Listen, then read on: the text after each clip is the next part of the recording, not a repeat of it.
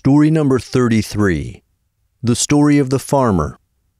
One day, Jesus was teaching a very large crowd of people near the shore of the lake. So many people came to hear him that Jesus got into a boat at the edge of the water in order to have enough space to speak to them. He sat in the boat and taught the people. Jesus told this story. A farmer went out to plant some seed. As he was spreading the seeds by hand, some seeds happened to fall on the path, and the birds came and ate all those seeds. Other seeds fell on rocky ground, where there was very little soil. The seeds in the rocky ground sprouted quickly, but their roots were not able to go deep into the soil. When the sun came up and it got hot, the plants withered and died. Still other seeds fell among thorn bushes.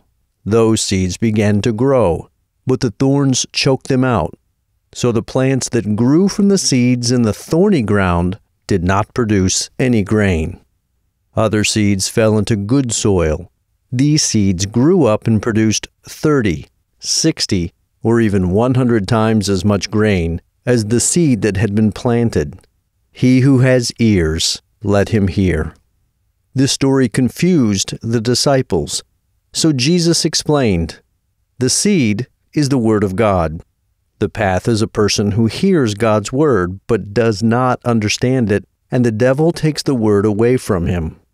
The rocky ground is a person who hears God's Word and accepts it with joy, but when he experiences hardship or persecution, he falls away. The thorny ground is a person who hears God's Word, but as time passes, the cares, riches, and pleasures of life choke out his love for God. As a result, the teaching he heard does not produce fruit. But the good soil is a person who hears the Word of God, believes it, and produces fruit.